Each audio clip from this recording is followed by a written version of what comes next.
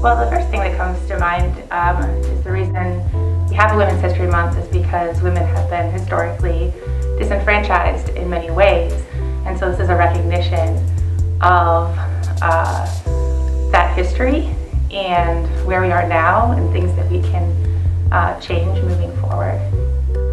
I think in addition to that, I think of a Women's History Month not as something you do to set women apart somehow like more so or better than others, but rather to take time to celebrate all the ways women have overcome a lot of barriers, and knowing that their history is one not just of strife or adversity, but resilience and like courage. There's so many things to celebrate. So that's something that setting that apart, I think, is a really neat thing to take time to reflect on and to then be public about and celebrate together. It's a celebration of women, just specifically all women, and not just whether you're a mother or anything like that, or a grandmother. So this gives us this opportunity to celebrate who we are, you know, where we are, where we're going, where we've been. So we have the opportunity, like I said, not only just to celebrate ourselves, but our community celebrates us as well, and all of our other environments have the opportunity to celebrate us as women, as who we are. Women's History Month means pride. I am very proud of what women have accomplished from a historical perspective, and I think it renews my strength to try and also ensure that women continue to have equal rights and equal opportunities. But it also is a celebration for me of just history of what has happened in the past and how much we've managed to accomplish. I'm not sure that I can say I have just one role model. I would say I come from a long line of strong women. I would say my mother, my aunt, and my grandmother, who just turned 100 years old, all have shown grace and tenacity and a lot of love and just concern, a lot of times in some not so good situations. I also think, which may sound kind of odd, but I look at both of my girls as role models, and especially role models for women, because I think that even though they are my children and it's my job to teach them, that they have taught me so much. And another role model I think that I would have, or I would say someone, I would look at these not necessarily as role models, but someone that has influenced me in my life. And I think that that is Dr. Maya Angelou, the late Dr. Maya Angelou. Because I think as a little girl, when women, and especially Black women, didn't have a whole lot of voice, her books and her attitude and just seeing her speak taught me that we could have a voice. And so I think that reading her works were, it was a turning point for me, and understanding that there is adversity and that overcoming adversity was a possibility. Rosa Parks, Tubman, Anita del Rio, and then there's a fourth one, Dolores Huerta. Dolores Huerta is part of the United Farm Workers, and that she was one of the main leaders. I mean, she was married, she had children all along her journeys, but she helped with the thing about pesticides not being in the food, in the vegetables and lettuce and stuff like that. I personally got to participate in one of those walks, which was a passive walk, but it was a good walk. But it brought attention that obviously, as the people that work picking up the crop, it also affected them, but also us that ate that food. So that was a good journey. It's a good experience that I had. Kay Redfield Jamison, which most people probably haven't heard of. She was a clinical psychologist and a writer who had bipolar disorder. She writes about her mental health condition, and when I was diagnosed with a severe mental health condition, I was very scared about my future and what that meant for me for a career and things like that. And it was through reading her book and listening to her conversations and talks that I realized that I too could have a really successful career with a mental health condition, and that I could be public about my mental health condition. And so it's through kind of that work with her and reading others as well that I'm able to be very public about my mental health condition and very involved in mental health initiatives on campus, but also in the state of Missouri through the National Alliance on Mental Illness. The people that I keep around me, the people that I keep in close contact, the people who are in my inner circle, those are people who I learn stuff from. You know, from this person I learn, you know, how to communicate better. From this person I learn how to be more organized.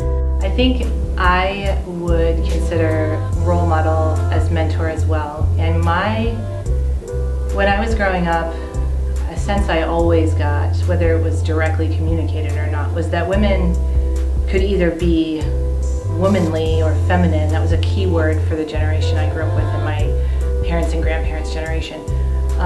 Or they could be intellectual, but they couldn't be both.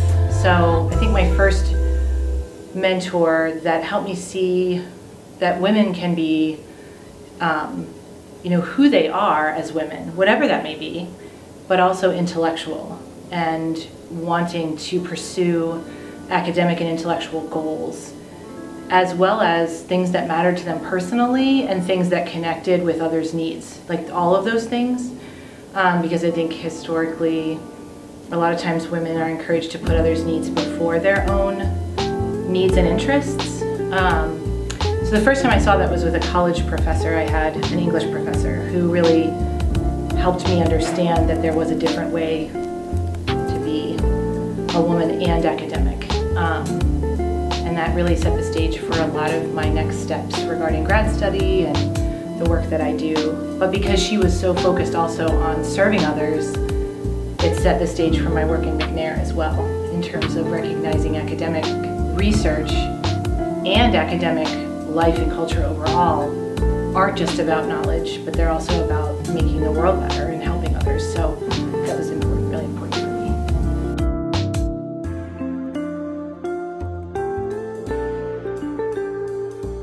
Before I became an educator, I received my PhD in neuroscience, and I loved education. So I did not go a traditional PhD route. I started working at a nonprofit biotech educational outreach program and eventually became in charge of those programs. And I had lots of wonderful opportunities. I served on government appointed committees for the state of Connecticut through that. I met presidents of major pharmaceutical companies, and I helped raise over $1.2 million for the programs. I ultimately decided to leave that position and start my own science education consulting business. And I worked with a lot of partners, doing really neat projects, developing curriculum, developing different projects, museum displays and things like that on science. But I had an unusual opportunity come about to serve as director of a molecular cell biology graduate program at a university. I had decided maybe I'll check out and see what higher education is like. I really enjoyed that, but I did miss my K through 12 education experiences. So I left and taught 4th through 8th grade science, and that was a job that I absolutely loved. I was there until we moved to Missouri to come to Truman. As a student, then a graduate student, and then I started teaching as a graduate student, and then when I was still in graduate school, I started working here at the community college and at Truman, and then I started working at Truman. So I was a student before I was an educator in lots of ways.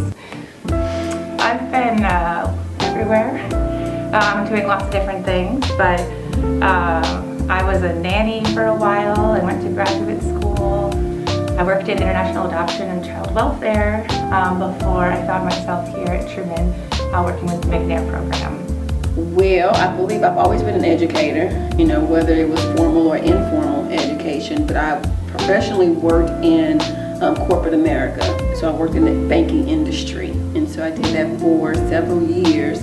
I also worked for a financial firm as well for a few years too. So pretty much the corporate sector was my area and specialty as well too. So I was wanting to transition over to higher education because that's just been my passion and my heart for educating.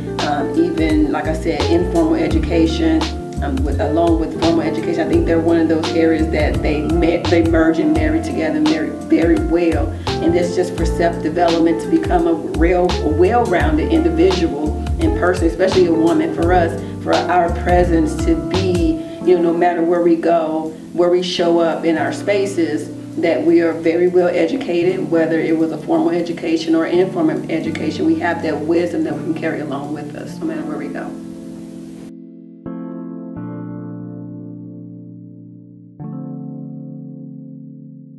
To be persistent. Find that resilience that doesn't always feel like it's there, but it is, and you got to dig it up sometimes and be persistent. I wanted to change careers, and I started the path to changing the careers in 2009. So it's a long time. And I spent several years studying on my own and preparing myself for the next career. And then I spent 5 years interviewing and trying to break into this new field that's very difficult to break into. And that's 5 years of rejection that I'm talking about. 5 years of rejection, and of course it hurt, and I would cry, and my husband would say, "Stop applying," and I'd say, "That's dumb." I'm not going to stop.